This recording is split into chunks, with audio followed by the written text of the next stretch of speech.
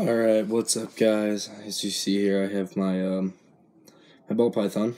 I'm actually not feeling too good. This is the same night I did the other video.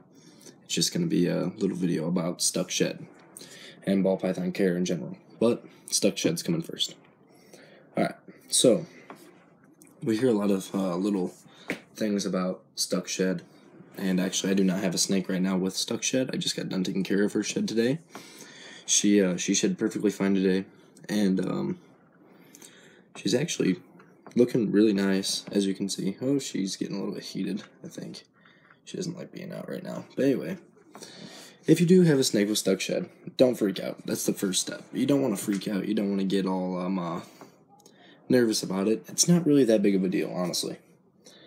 All you're going to want to do, first of all, is leave the snake alone until you get everything ready to get rid of the stuck shed. The first thing you're going to need is you need a bin like this.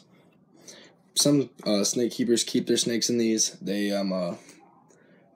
keep their babies in that size, and then they keep their adults in bigger bins like that. And she's coming up to say hi to the camera. But anyway, don't you freak out now. You're gonna need a bin like this. Now what you're gonna do, and I'm not gonna do it because I actually took care of her stuck shed like this today. What you're gonna want to do is you're gonna take them and put them in some warm water, not hot, but warm water, warm to the touch. If you put them in too hot of water, it can hurt them and potentially kill them. And if you put them in too cold of water, it can shock them, like give them a shock and kill them. And they will have a lot of stress and they'll die. So you just want to keep warm water. Don't make it, like I said, too cold, too hot. And leave them in there, depending on how bad the shed is. If it's just a little bit, 10 minutes to a half an hour. If it's just like patches. If it's a bad stuck shed, an hour to an hour and a half. It's not going to hurt them. They'll just sit in there, and they'll float. They're not going to drown themselves. They're not stupid animals. They'll just sit in there, and they will absorb the water. They're not going to kill themselves. They're not stupid. They know how to keep their head above the water. They might put their head underneath the water, and honestly, if they have retained eye caps or stuck shit on their back, that's a good thing. It's gonna get moisture underneath those scales and help lift those scales off, so they can just peel off easy. But anyway, back to the stuck shed. You're gonna leave them in there for about. I left her in there for about 45 minutes. She had some stuck shed. It wasn't really stuck. It was just coming off of her belly and not anywhere else in her body. So I put her in there, and I had to leave to go get feeder mice for her. So I left her in there for a little while, and then I had to leave, so I took her out and I put her in her cage. Went and got my feeder mice, and I came back, and her shed was completely off. As a matter of fact,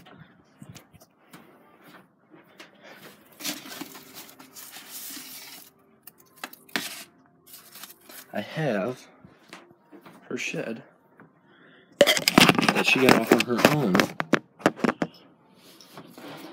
right here. As you can see, she got this off on her own, and she got this piece off on her own. Her head came off by herself. The only piece that I had to take care of at the end, when I soaked her again, was right underneath her head here. So I left her in there for about 10-15 more minutes. And what you're going to do, if you have retained eye caps, I'll go over this first. What you're going to do is you're going to take the Q-tip and you're going to go over their eye, right? Very gently over the base of their eye. And you're going to rub that retained eye cap off. If they have scales that are just not coming off and you soaked them, take that Q-tip and rub it along the scales away towards the tail, away from the head towards the tail, and those scales will come off perfectly fine. Easy. Next time I have stuck shed, I'll show you guys. But like I was saying, stuck shed's not a really big deal. All you gotta do is get it off like that. But anyway, so after you've gotten the shed off, what you're gonna want to do is go over their body one more time. And there's a couple spots where you're gonna want to look for shed that actually got stuck even after you've soaked them. It's right here by their butt. If I can get her tail. Their butt is right there. Right there. That's where their butt is. And sometimes scales will get stuck right around the butt area. And just check there. Hers looks fine. And on their belly sometimes. And right behind their head.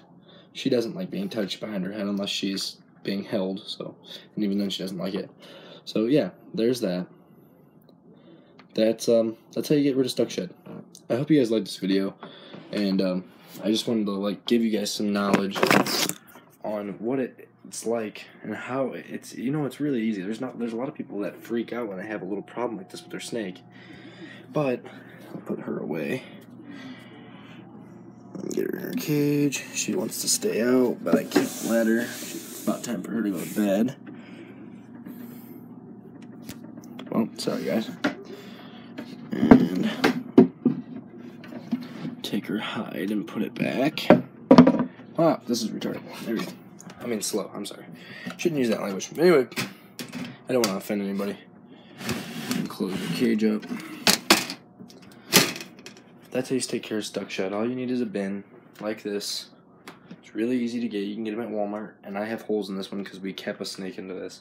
Well, the snake that I got it. It was kept in this when I got it.